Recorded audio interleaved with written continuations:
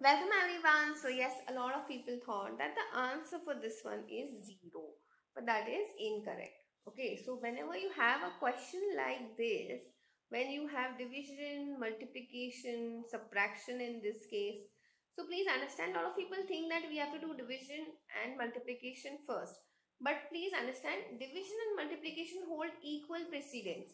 So in these cases, you just have to go from left to right. Means you need to do the operation which happens first from your left hand side. So first what we'll do is 18 divided by 2. That gets you 9 into 3 minus 3. So we have 9 into 3, which is what? 27. Minus 3 gets you what? 24. So I hope you have understood that why, the answer for this one is not 0.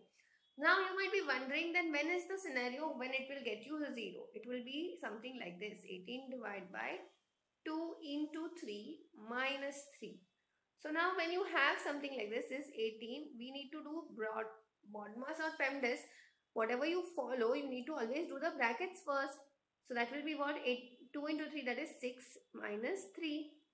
So now 18 divided by 6 is 3, minus 3 gets you a 0. So this is the scenario where the answer will be 0.